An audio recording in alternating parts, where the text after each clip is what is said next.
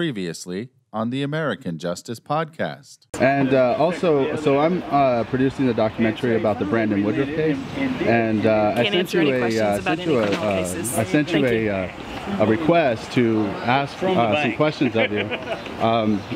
Can you sit down for an interview, or can we talk about the case? Is there any, Judge Aiken? Is there anything that we can talk about that case? I mean, did you infringe on his constitutional rights? Guess you didn't like that.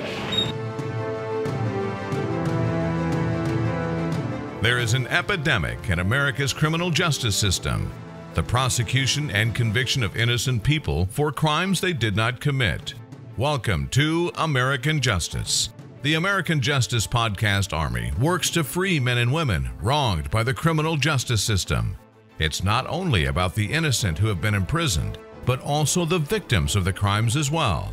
No one deserves justice more than them. And now, here's your host, Scott Pogensy.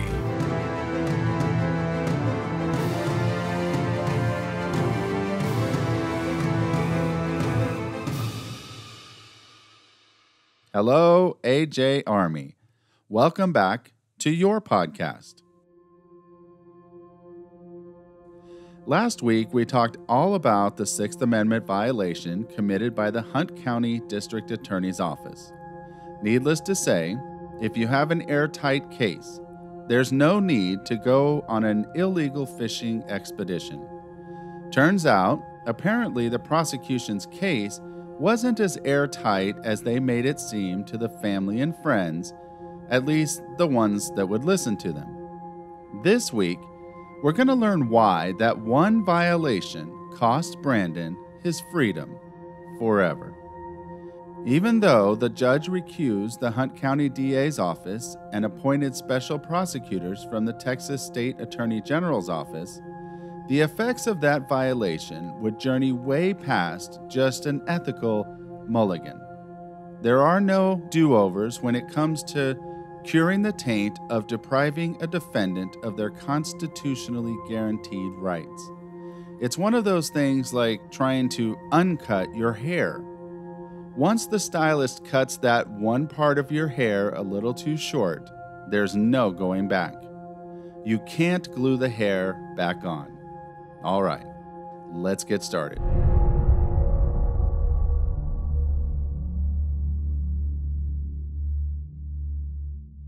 Just for a time reference, the Sixth Amendment violation happened towards the end of the summer of 2007. It was ongoing all throughout July and August and September of that year. The judge initially ruled that there was a Sixth Amendment violation, but that the Hunt County DA's office did not act with malice in their violation of said United States Constitution. I'm not really sure how you violate someone's rights without malice, but again, this is Hunt County, Texas. I guess maybe he just meant that this was an everyday run-of-the-mill constitutional violation and not an especially egregious one. I would hate to see what kind of intrusion Judge Beacom would deem malicious. Anyway, so there we were. The Hunt County DA's office was still assigned to the case. However, something happened, and it's not really clear from the record, but eventually the DA's office realized that they really shouldn't be on the case at this point. In a motion to Judge Beacom on October 2nd, 2007, they basically explained that they felt like that if they were able to garner a conviction, that the appeals courts would not look favorably on the state continuing to use the very office that violated Brandon's constitutional rights in order to prosecute the case. So in that motion, they asked to be recused. The judge said that the DA's office wanted to be recused, and Brandon's attorneys wanted the DA's office recused, so he felt like this would make everyone happy. Well, except for the innocent person sitting in jail. But really, who cares if he's happy or not? Judge Beacom finally signed the order on November 6, 2007. So there goes the Hunt County DA's office into the sunset. And here comes the Attorney General's office special prosecutors riding into town on old-styled Western horseback. Well, one might think, okay, it might take the state a couple of months to get their ducks in a row and get the special prosecutors up to Hunt County. So Brandon waited and waited.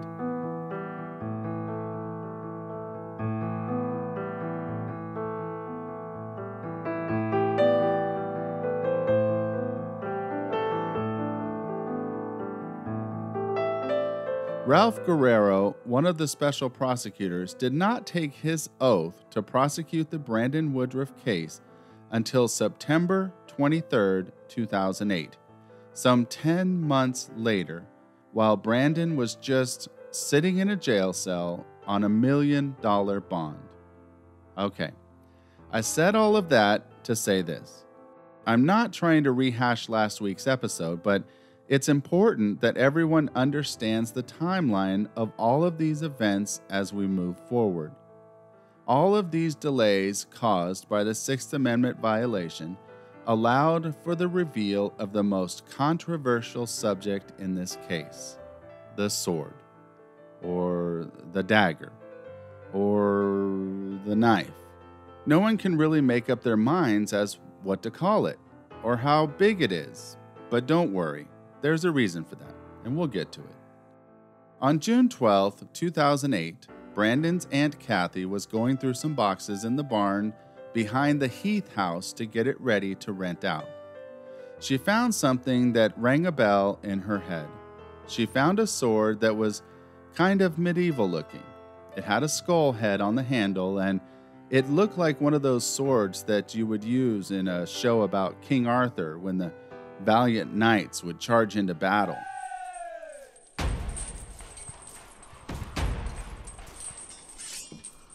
The handle was 6 inches long and the blade was almost 12 inches long. So all in all, from tip to tip, it was about 18 to 19 inches long. To give you a little visual, imagine the average man being 6 feet tall.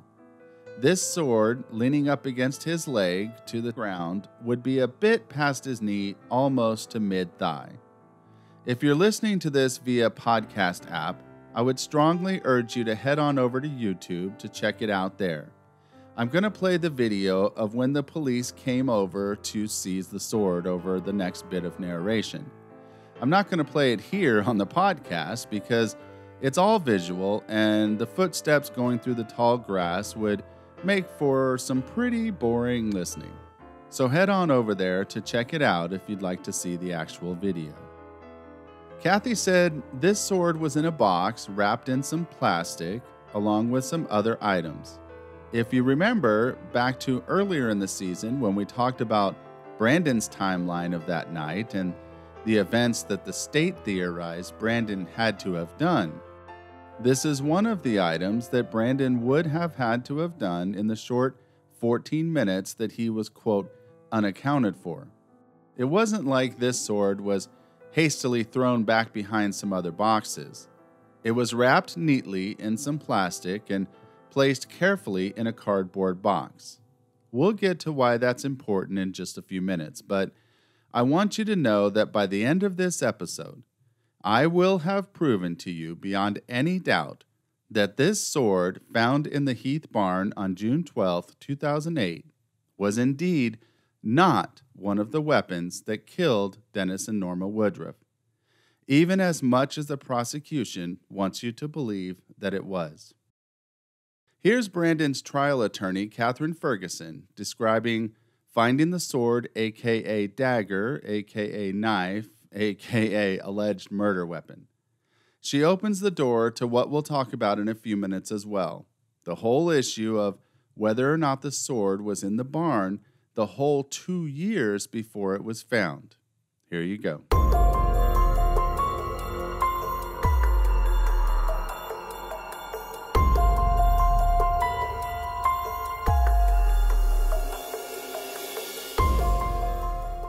The barn at the Heath residence, or the garage, whatever you want to call it, that building, was very definitely cluttered. I mean, there was a lot of stuff in there.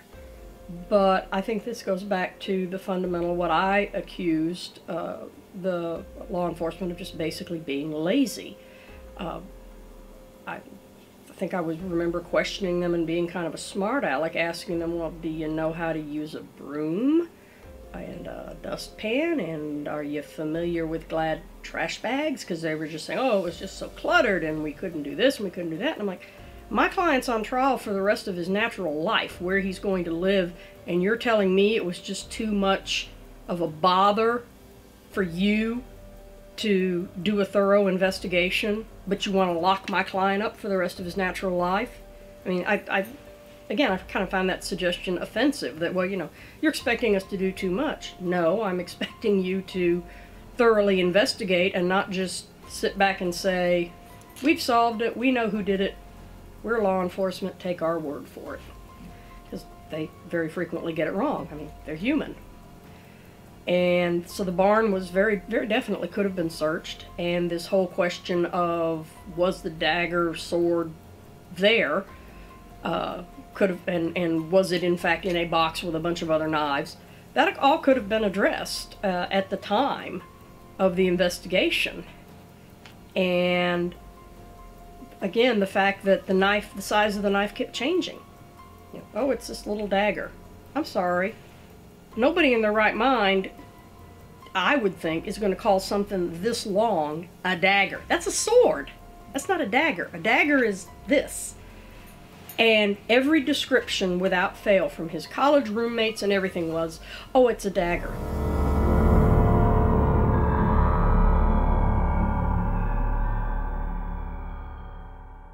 I feel like it's fairly important to recap those activities just so everyone is clear.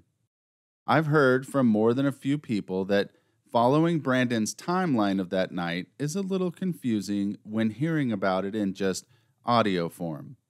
Let me see if I can sum it up in a neat little box so it's easier to remember.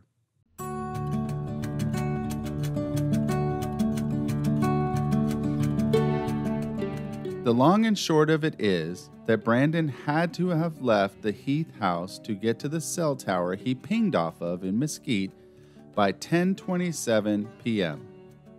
It takes 23 minutes to drive from Heath to Royce City. So 10:27 minus 23 minutes is 10:04. In order to get to the Heath house in time for the next door neighbor, Randall Lunds, to see him, quote, between 10 p.m. and 11 p.m., he had to have left the Royce City house by 10:04 p.m. Had to have. Since the state never theorized that Brandon was making and receiving calls while he was shooting and stabbing his parents, the last known call to Brandon was 9:50 p.m. So 9:50 p.m. to 10:04 is exactly 14 minutes.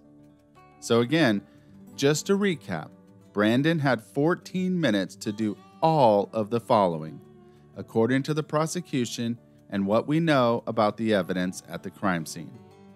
First, he would need to shoot both of his parents a total of 4 times, put the gun down and pick up the sword and stab both of his parents a total of 14 times. Now, go to the bathroom to clean up, take off all his clothes and put them in a plastic bag, set the bag off to the side, jump in the shower, and wash himself so good that he would not get any blood on the towel that he used to dry off with. Then he would need to put some new clothes on, clean the bathroom so well that no blood or any DNA was ever found, and somehow do this while not getting one drop of blood on himself or his new clothes.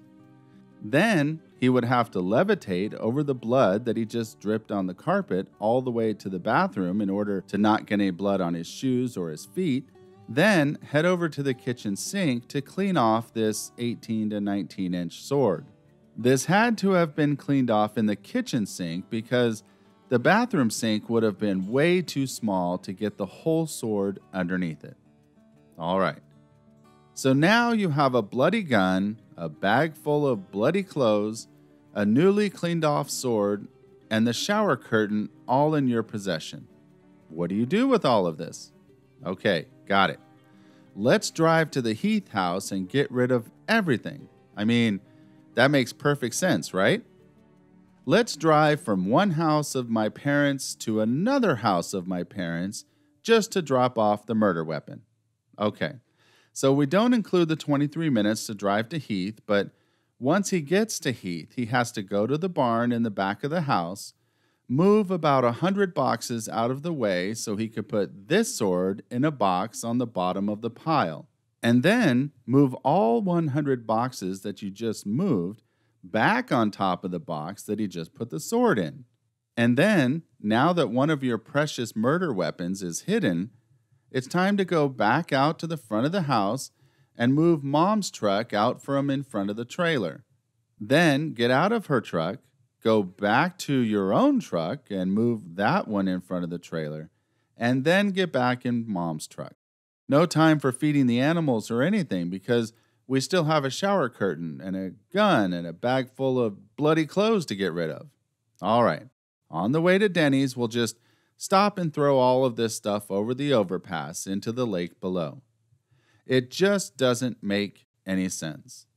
First of all, anyone that thinks that the most trained and disciplined assassin could do all of this in 14 minutes is just delusional, let alone a 19-year-old gay kid that by all accounts, didn't even know how to operate a gun.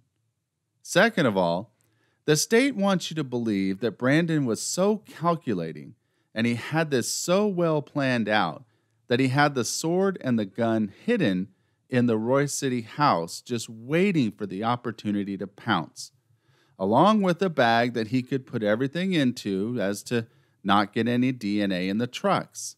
But yet, he never planned out what he was going to do with the gun? Come on, people. Are we stupid enough to buy this? No, we're not. And it's just unfortunate that the defense team couldn't discover or realize everything I just told you in order to present it this way to the jury. I realize that hearing it now, the way that you just heard it, makes it sound impossible. But when the prosecution makes it out to be like Brandon had over an hour to do all of this, and the defense just doesn't really dispute it, it becomes a little more clear as to how this jury found it plausible.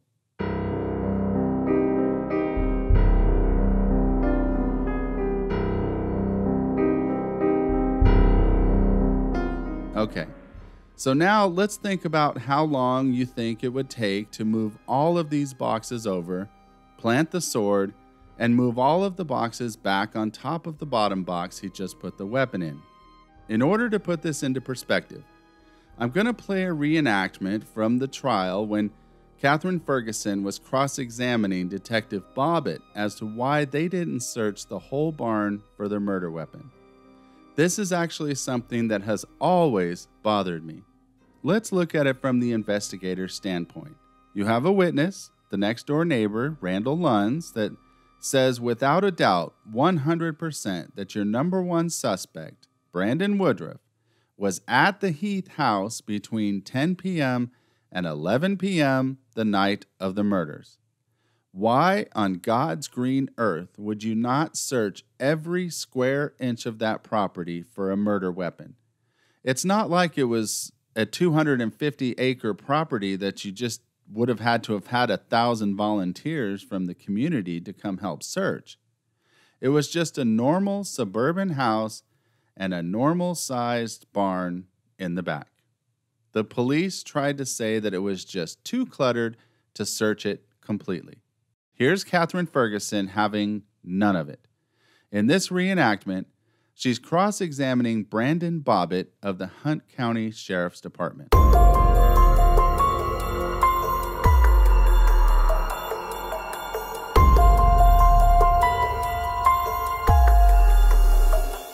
And Mr. Guerrero asked you that some areas of the barn, quote, unquote, were inaccessible. Yes. They weren't accessible only because you didn't make an effort to gain access. Isn't that correct? Not necessarily. Well, was there a locked door to keep you from getting in the barn? No. Was it just boxes on the floor piled, stacked up in a pile? There were boxes on the floor. There was debris in the stalls to the point that debris almost overrode the stalls.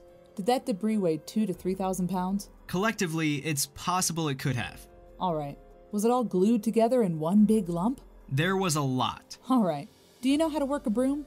Yes. And a dustpan? Yes. Do you know how to fill trash bags? Yes.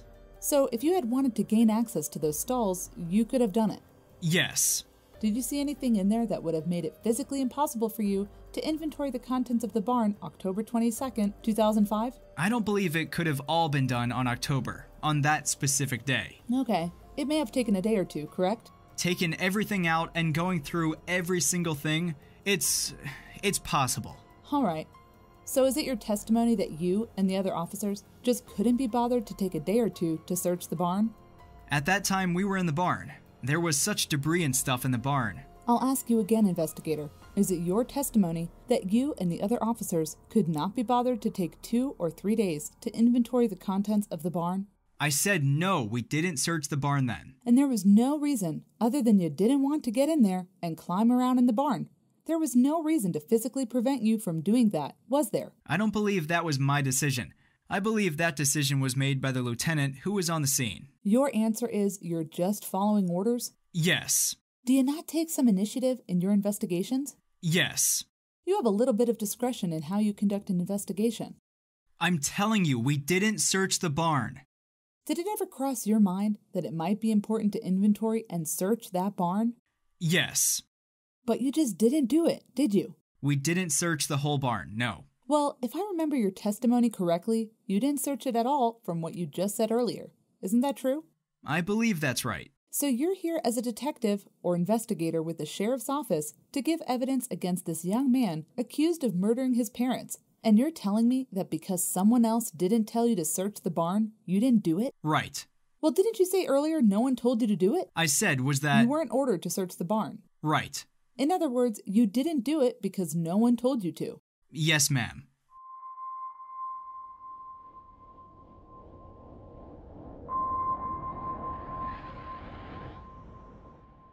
So there you have it.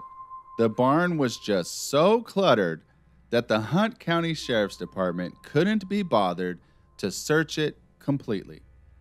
This is just one more incompetent element to this capital murder investigation. Okay, if the barn really was that cluttered, then Brandon would have had to have moved dozens and dozens of boxes away to put the sword in the bottom box, and then move those dozens and dozens of boxes back on top. I mean, Investigator Bobbitt sure made it sound like it was stacked floor to ceiling, didn't he? But however long you think it would take Brandon to do that, we need to deduct that from the 14 minutes that Brandon was unaccounted for. Still, remember that, ladies and gentlemen, your Hunt County Sheriff's Department couldn't be bothered to search the premises of the last known and confirmed location of your number one suspect, but they're going to charge him with capital murder and take his freedom away forever. Let that sink in for just a minute.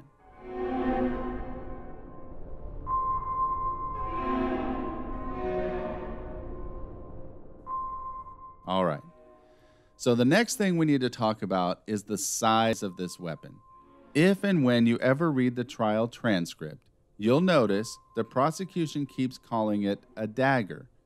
And when Eric Gentry talked to Ranger Collins just 2 weeks after Dennis and Norma were found dead, he described it this way as well. Let me play the clip that I played for you in episode 18 about how Eric describes this dagger.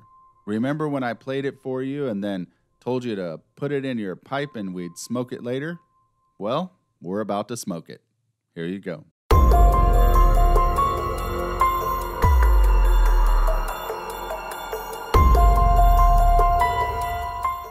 I noticed you've got a pocket knife on you. I do. Right there. You want to see it? Yeah. Did Brandon, have you ever seen him with any knives or anything? Not like pocket knives. Brandon worked at Medieval Times this summer, which is like, you probably know what Medieval Times is. Okay.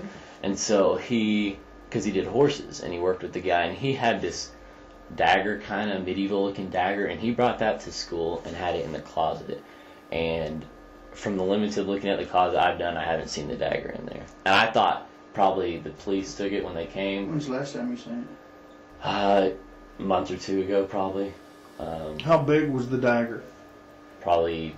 I mean, the blade 6 inches. The blade was probably 6-7 inches, and then the handle 4 or 5. So it was a good. So overall, it was almost a foot. Yeah. Big knife. Yeah. Pretty big. It was like a medieval looking thing, and I thought it was fake at first. And I touched it, and it was real. What about the width on it? You know, I mean, maybe an inch and a half. Inch and a half blade. width at the thickest part. Yeah, at the blade, and then down to a point.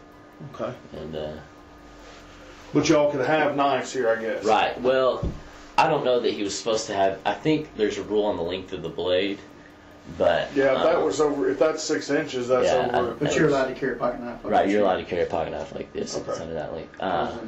But you hadn't seen that dagger in a while.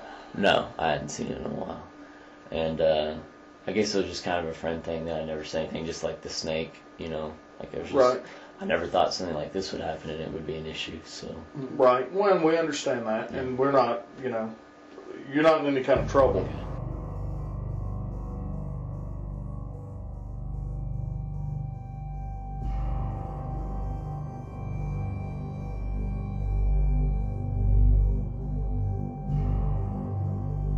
So there you have it. It's a dagger. Plain and simple, it's a dagger. Now, I don't know about you, but when someone says the word dagger, the image that comes to my mind is exactly what Eric is describing. Something with about a 6-inch blade with maybe a 4 or 5-inch handle. Definitely under a foot. But I mean, something that you can wield in one hand and flip it around real quick. You know, like they do in the movies. We'll get to the actual description of the sword that was found in just a minute, but when witnesses are questioned right after the event happens, and then they're questioned over 3 years later, the interview done right after the event is most certainly going to be more accurate than anything else that you're going to get from them later on. Now, no one is disputing that Brandon owned a medieval dagger. In fact, just as Eric had said, Brandon worked with a man named Marcial Contreras at Medieval Times here in Dallas the summer before he went to college. As we've mentioned before many times in this podcast, Brandon loved working with his horses. Because of this, he literally walked into Medieval Times and just asked them, "Hey, I really love working with and training horses, and I was just wondering if I could come work with you guys for free just to gain the experience." He ended up talking to Marcial, the head horse trainer, who said, "Sure, come on down for a few times a week and I'll show you all about what we do and you can see if you're interested in it." Well, turns out Marcial gave Brandon a medieval dagger as a thank you gift for helping him during the summer. So I went into full private investigator mode, and in January of this last year, I was able to track down Marcial Contreras. I have to tell you that when he agreed to meet with me, it was very surreal. By the time I found him, I had done a lot of research about who Mr. Contreras was, and let's just say he was a legend in the horse training circles. Somewhat of a celebrity, if you will. Now, by this time last year, he was already retired and enjoying his time relaxing. So when I went to meet with him, I was super excited. I was excited to meet him, of course, but once and for all, I was going to find out whether or not the sword found in the barn that fateful day in 2008 was the dagger that Brandon owned.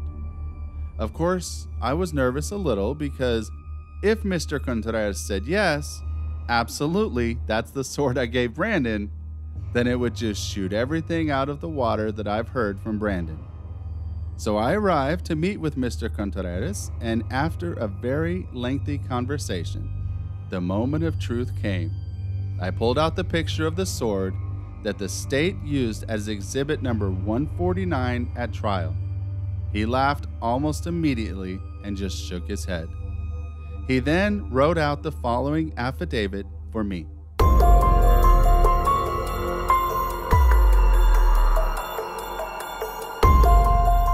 I, Marcial Contreras, swear under penalties of perjury that the information in this affidavit is true and correct. 1. I have personal knowledge of the facts stated in this affidavit. 2.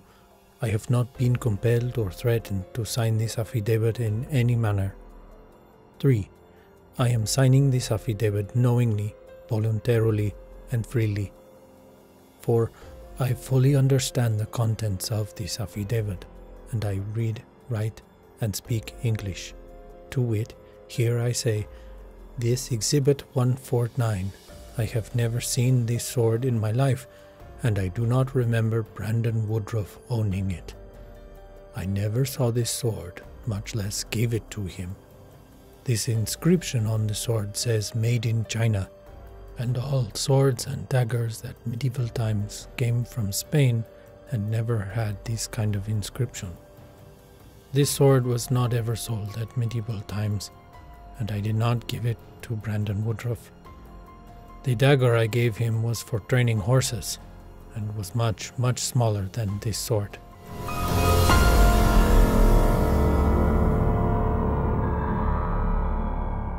So there you have it. Whether or not Brandon ever owned that sword cannot, of course, be ruled out for 100% certainty, but we can rule out that it did not come from medieval times, as the prosecution alleged. Don't worry, we'll get to that in trial as well. Just one more thing the prosecution would present to the unsuspecting jury that just simply was not true. But don't worry, those episodes covering the trial are coming up very soon. Next week will be the first one, in fact. So back to what Eric said. It was absolutely true. Brandon did help out medieval times and he did own a dagger. However, the extraordinary thing about this was that Eric's description of Brandon's dagger was spot on. It did have a 6-inch blade and approximately a 4 to 5 inch handle. In fact, let's just hear it straight from the horse's mouth. No pun intended. Here's Brandon.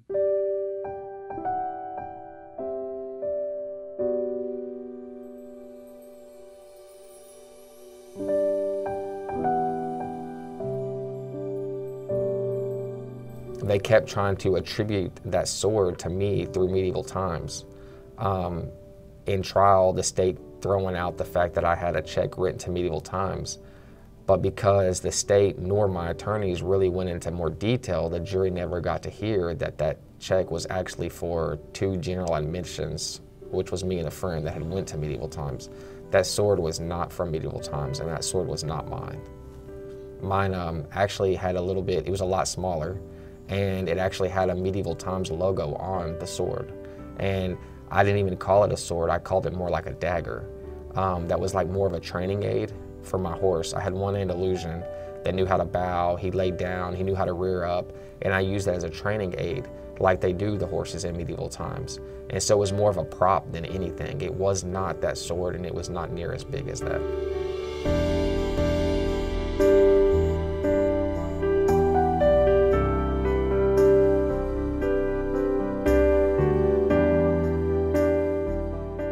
Now, this brings us to the wordplay that the prosecution tried to use all throughout trial. They kept calling the weapon that was found in the barn a dagger. But I can guarantee you, ladies and gentlemen, this thing was not what I would think of when I heard the word dagger. Most of us would think about exactly what Eric described. Conversely, let's let Katherine Ferguson tell us about the size of this sword.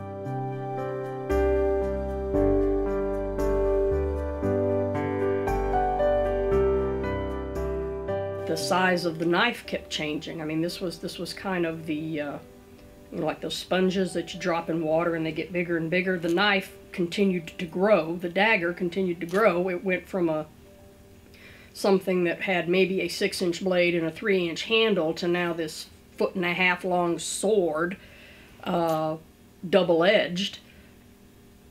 You know, the size kept changing to fit whatever it was the prosecution wanted. They talked to the roommates. Oh yeah, it was only about 6 inches long, and da-da-da-da-da. Then they find this knife that's, or again, a dagger or sword that's this long, and say, oh, well, that was the dagger that Brandon must have had. So, you know, things just kept shifting and changing to fit.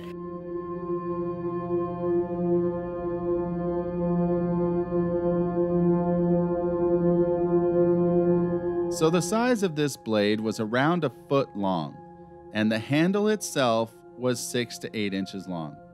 So now we have a sword found in a barn 2 years after the murders, after Brandon's been in jail all of that time, that is almost twice the size as Brandon's best friend described.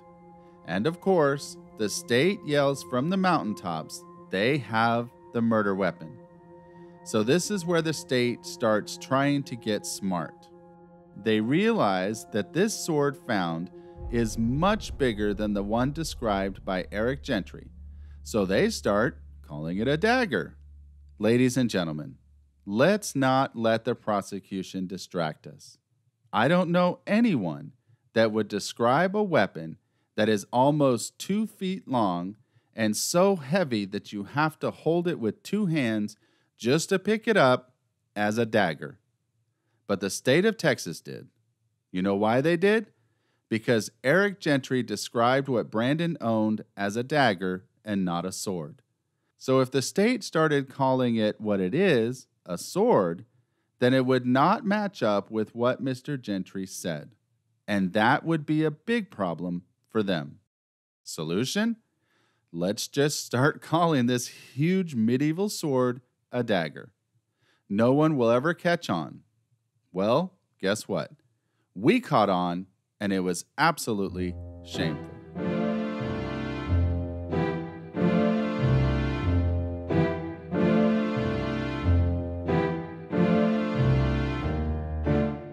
All right. Before we get into the forensics of the sword and why it could not have been the murder weapon, let's talk about why the state and eventually the jury was so convinced that this medieval-looking sword belonged to Brandon. As soon as the detectives seized the sword, they sent it off for DNA testing. I mean, it makes sense, right? Right. Finally, the investigators did something right, even without the aid of the heroic Texas Ranger Jeffrey Collins. Remember, he had moved on at this point, and the investigation had pretty much halted. But when I say right, I mean that in a whimsical sense. Kind of like when you would tell your nephew that struck out for the 3rd time in his Little League game that he did a great job. The investigators did something that can only be described as suspicious. Imagine you have a capital murder in your county. 2 innocent people were shot and stabbed in their home. And all of a sudden, someone calls you and says they have what might be described as the murder weapon. You go over there and you pick it up. Now, what's the first thing that you might think to do with it? I don't know about you, but my first instinct is going to be to send it off for DNA testing to see if my suspect's blood is anywhere on it. I mean, I would do that like yesterday, as soon as possible. You know, like immediately. What does the Hunt County Sheriff's Department do? They waited 16 days to send it for DNA analysis. 16. 1-6. Like 2 weeks and add on a couple more days. Hunt County Sheriff's Detective Tommy Granfield took the sword into custody on June 12, 2008. The DNA report from the DPS lab says that the sword was hand-delivered to their office for testing on July 3, 2008. That, ladies and gentlemen, is 16 days. Maybe I should mark this up as a win for them since it took Ranger Collins over 6 months to ask for the phone records in the case. The innocent explanation for this is that it just took them a while to get all of their paperwork in order and search warrants and court orders in order for them to submit this for analysis. But even then, the detectives that I've talked to in Hunt County say at most the paperwork should only take a couple of days. Judges are readily available to sign such orders, and it takes only an hour or two to prepare the paperwork. So then one has to wonder, what would be the more sinister possibilities? If they wanted to make sure that this sword was tied to the murders, all they had to do was take a couple of tiny drops of blood and plant them somewhere on the sword. That's it. I'm not saying that that's what they did. I'm just saying that it's difficult for me to wrap my head around taking 16 days to send the supposed murder weapon off for DNA testing. I just don't get it.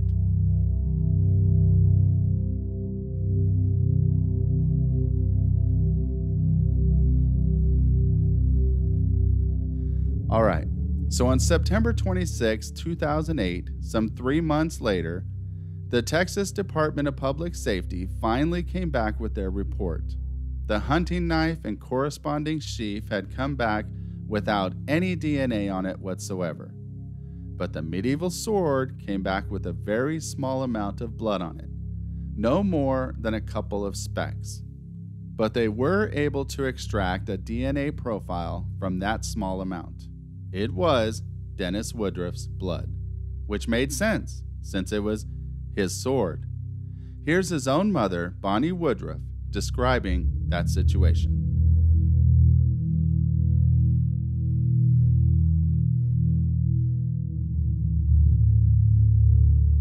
They'd cleaned the house out several times, and they brought some of that stuff out. I don't know, some of that stuff might have been brought back, but I do know the sword was found in a box of knives, which I firmly believe was my husband's knives. He collected knives, and he gave all of his knives. He sold a few of them, but he gave them to Dennis, my son.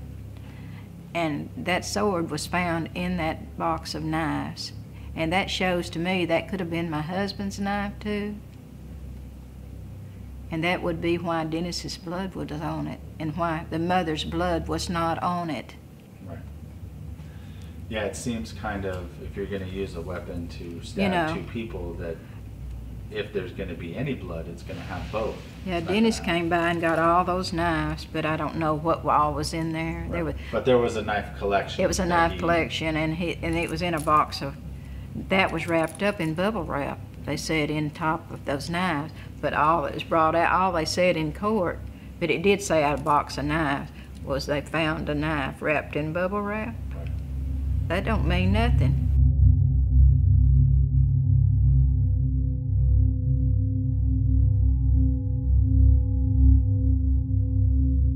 So is it that far-fetched to think that someone that owned a knife or a sword would have cut himself on it and accidentally left some blood on it?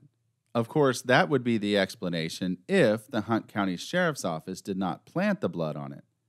But there's something very suspicious about there only being Dennis Woodruff's blood on the sword handle.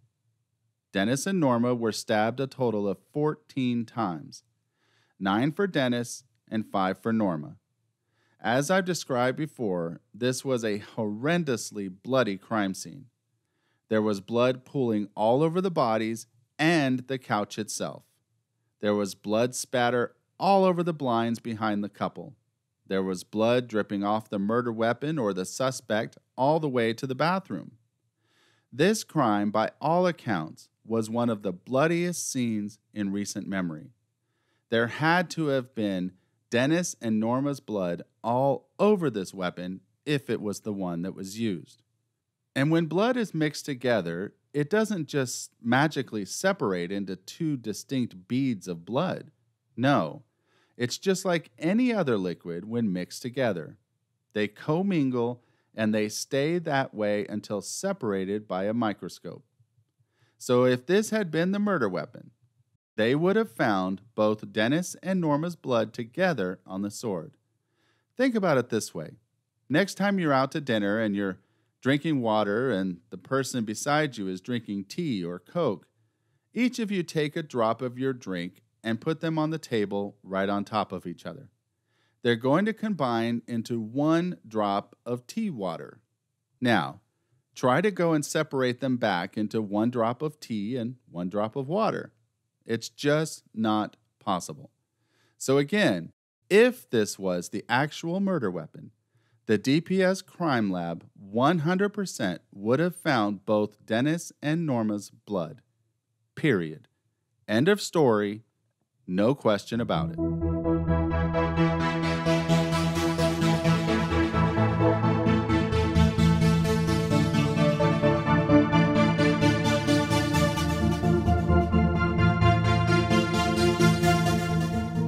Okay, so the next thing we're going to get into is going to be a little bit out of order. I'm going to explain to you the elements from trial when the forensic pathologists testified. It's going to be a little bit wonky, but I feel it's very important that we cover it now so that when we get to the episodes covering the trial, you already understand wholly and completely why this was not the murder weapon. Plus, it'll help out with those episodes because this information is so forensically intense, it will hopefully make the episodes about the trial a little easier to follow. But let's just suffice it to say that when I'm done in a few minutes, you'll understand completely why the state had to lie to the jury to try to make this sword the murder weapon.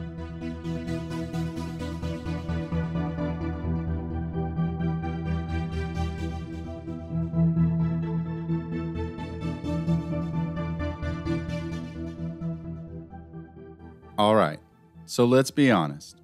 I can sit here and tell you all day long that Brandon says he didn't own anything like this sword, and Eric's description was way off on the size, and it was in a barn that was already searched, even though not thoroughly, but already searched, and they didn't find anything, yada, yada, yada.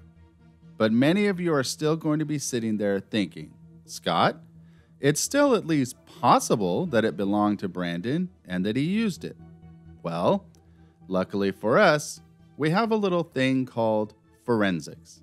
I'm about to prove to you, forensically, that the sword that was found in the barn was not the murder weapon.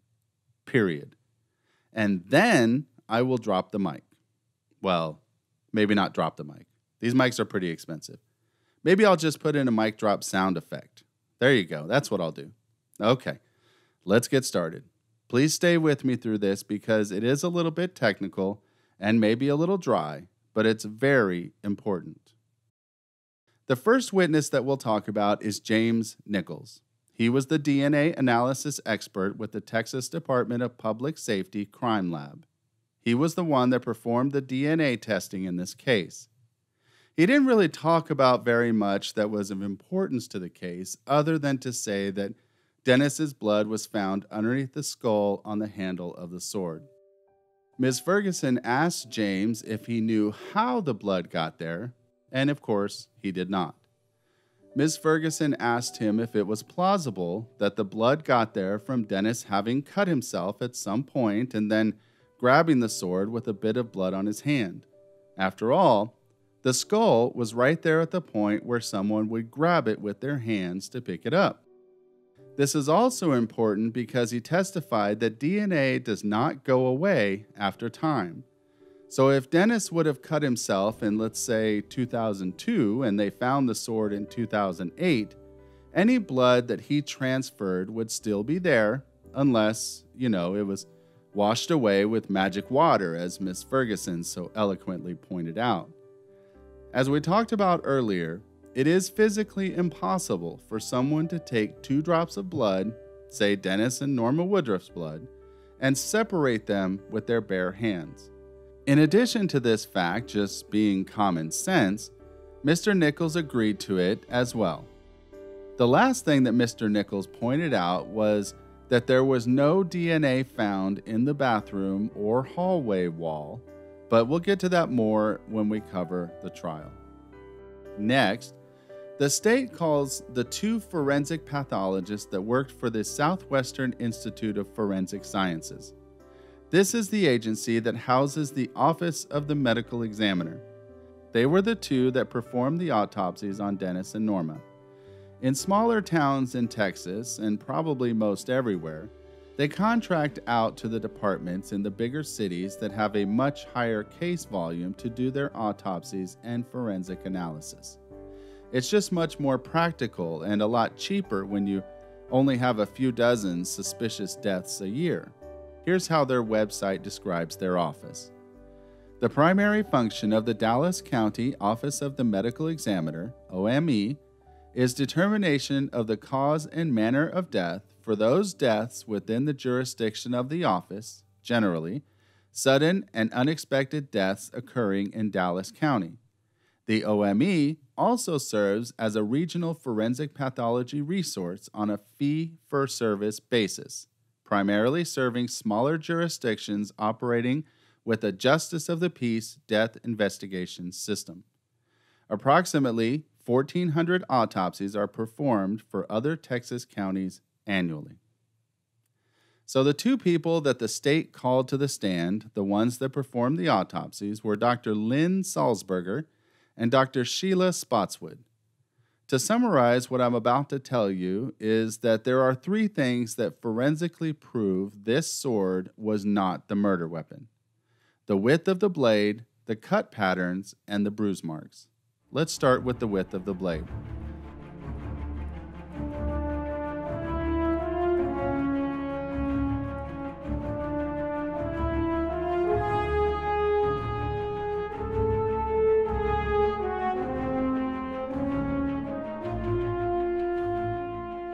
Both Dr. Salzberger and Dr. Spotswood testified that they did not measure the width of the blade on the sword. In fact, Dr. Spotswood said this time when she saw it in court was the first time that she had even seen this weapon in real life. She was basically just looking at pictures of the sword when estimating whether or not it could have been the murder weapon. When Dr. Spotswood was on the stand, she admitted that she was not able to forensically tell whether or not the sword that she was now holding in her hand was the murder weapon. She did, however, measure the width of the stab wounds. The widest stab wound is 1 3/4 inches. Now, you might be wondering, how wide is the sword that they alleged is the murder weapon? And your curiosity would be right on point. The blade on the sword was 2.5 inches wide, a full 3/4 of an inch wider than the widest stab wound. Let me put this in kind of an easier way to understand. There's no way that a blade that is bigger than the stab wounds can make a smaller opening than the width of the blade. So if this had been the weapon that made the stab wounds, the openings would be at least 2.5 inches wide. In other words, it's possible for a smaller blade to make a bigger wound, but it's not possible for a bigger blade to make a smaller wound. Now, you might ask yourself, what if they just didn't stick the blade in all the way? If you have seen the pictures of the sword that we put up on the website, you will see that the blade comes to a point, and until you get to about 3 inches up the blade, it doesn't come all the way to its fullest width. It kind of tapers up. Well, that would be true, but it brings us to our next point of contention.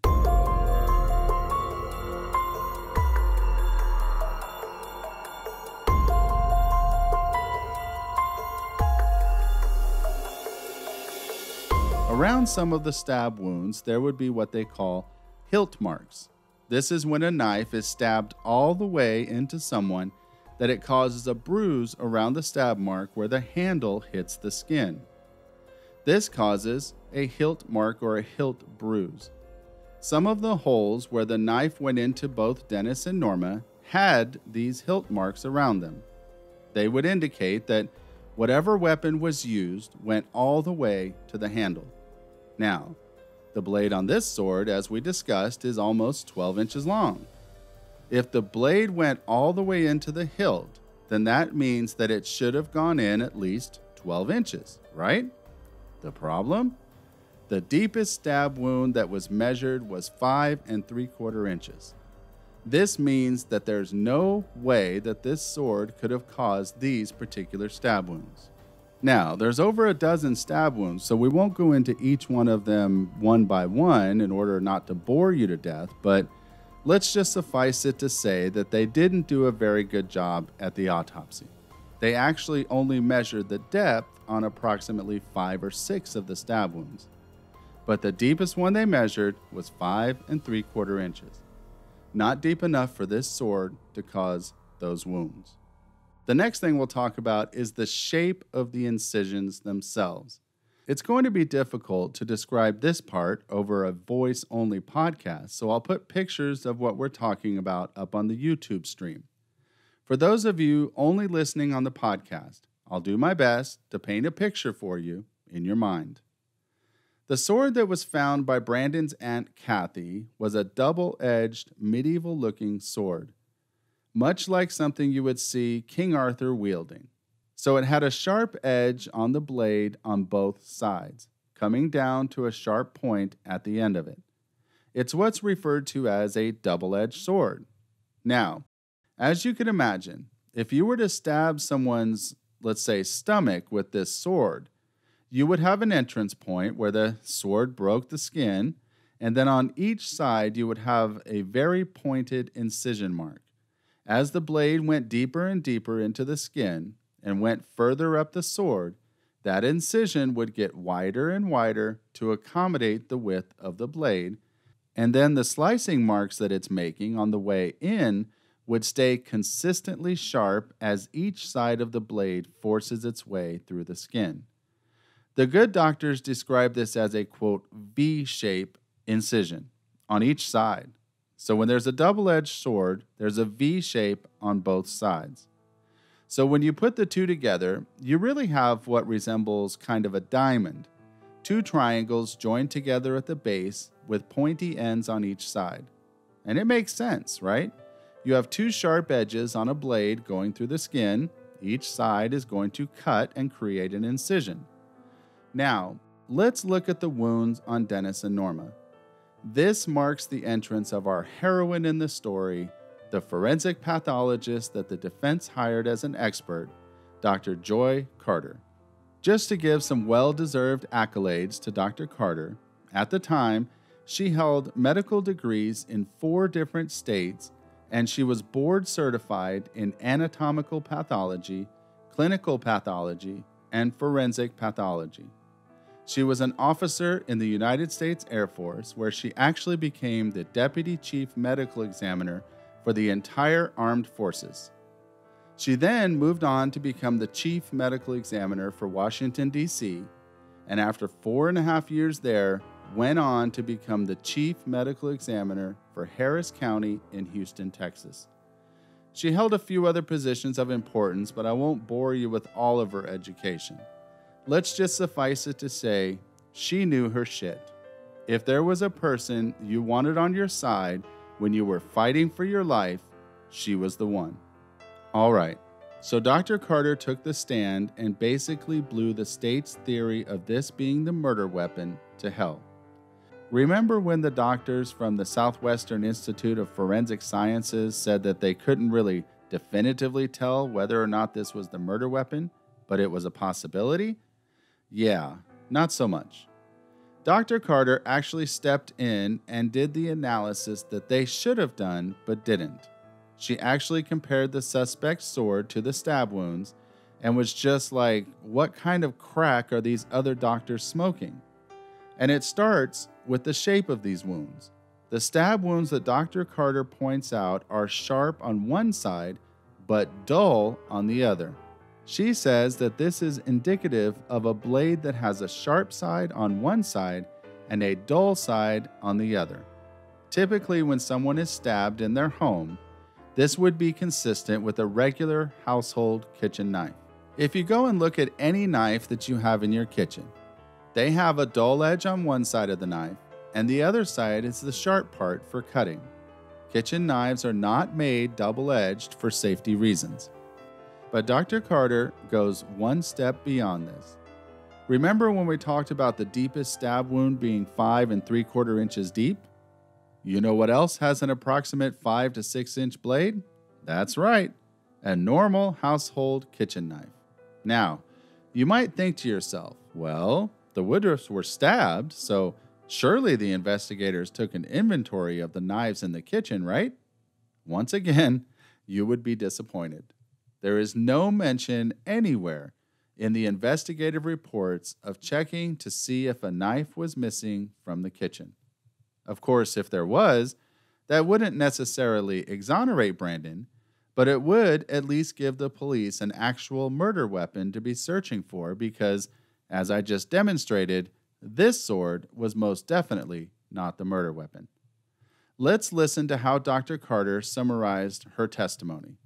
This is direct from the trial transcript. This is Katherine Ferguson questioning Dr. Carter at the end of her testimony.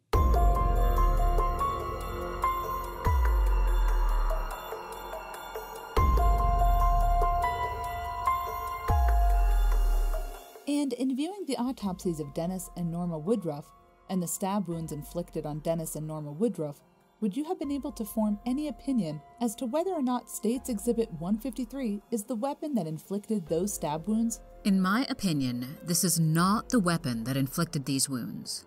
The wounds suggest certainly more than one sharp point weapon. The majority of these wounds have a blunt and a sharp end, which is more characteristic of American stab wounds, and its widest point is not as wide as the wounds that are described to be on the male. And some of the wounds that are described are rectangular, as discussed this afternoon, and are much shorter than this blade would suggest. And even if something like this was driven all the way up to the hilt or guard where it's connected, it would leave a very characteristic pattern on the surface of the skin, which I have not seen described or photographically documented with any of the wounds. And would also the length of the blade seem to suggest or rule it out, given the measurement of the deep stab wounds on Mr. Woodruff's body? In my opinion, yes. And why is that? Well, again, you have a blade that is 12 inches long. You have a maximal wound described as a little over 5 inches. And again, the shape of the blade, the characteristics of the wound on the external, and what appear to be limited pathways, even though they're not completely dissected, aren't consistent with this type of blade. And are you able to give an opinion with any degree of medical certainty as to whether or not Exhibit 153 is the weapon that inflicted the stab wounds on Dennis and Norma? In my opinion, it's not. This isn't the weapon. And you're giving that with a degree of medical certainty? Yes, I am. Thank you, Doctor.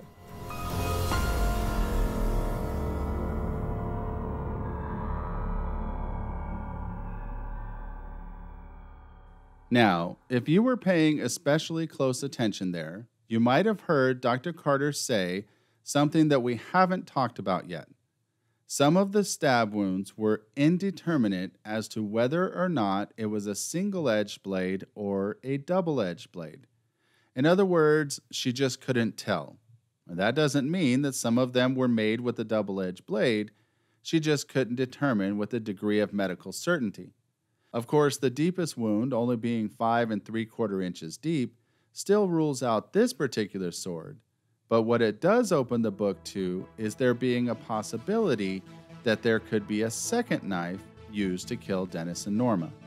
If you'll recall, we talked earlier in the season about the fact that there were at least 2 murder weapons, a gun and a knife. Then we talked about how the chances of a single perpetrator using 2 different weapons is somewhere around 10%. Now we're bringing into the equation that there might have been a third murder weapon. Do you know what the chances are statistically of one single assailant using 3 different murder weapons are? Yes, you're right. It's about, somewhere around 0. All right. That sounds like it's time for you guessed it. And now, it's time for a patent-pending Scott Pogensy personal opinion. We're getting close to closing out the season on the Brandon Woodruff case. I promised you in episode 1 that by the end of this season, you would see everything I see and realize, as well as I do, that Brandon Woodruff is a wrongfully convicted inmate wasting away his days in a small jail cell, and that it's for no reason other than a bias on the part of some unfortunate people put in charge of investigations in Hunt County. I believe I've proven to you in this episode that the supposed murder weapon that Brandon's Aunt Kathy found in that barn that day in June of 2008 was not and could not have been the murder weapon. Now, does the fact that this sword was not the murder weapon completely exonerate Brandon? No, it does not. If we're living in a vacuum and there's no other evidence to the contrary, then it would be entirely possible that Brandon was the murderer and he just simply used a different knife, possibly one from the Woodruffs' own knife drawer. Or it's possible that Brandon was there and just had the help of multiple other people, which would explain why there were different types of stab wounds. However, the state's theory was that the murder was done by Brandon and Brandon alone, and that he used this sword in the murders.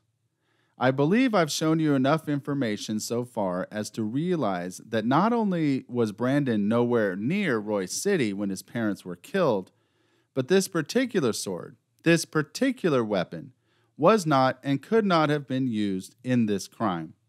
For that reason, among many others, Brandon deserves a new trial.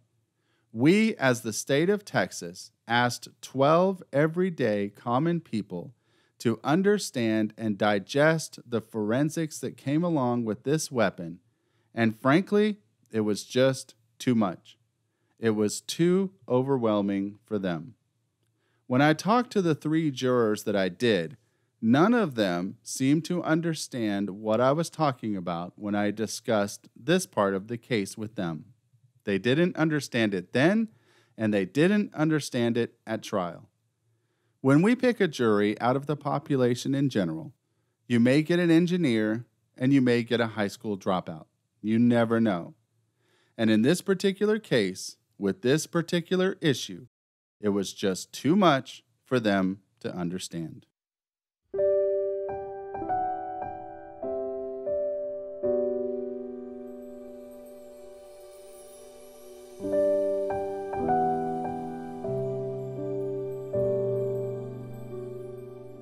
I'll save all of my real scathing opinions for the last episode of Season 1 just 4 weeks from now.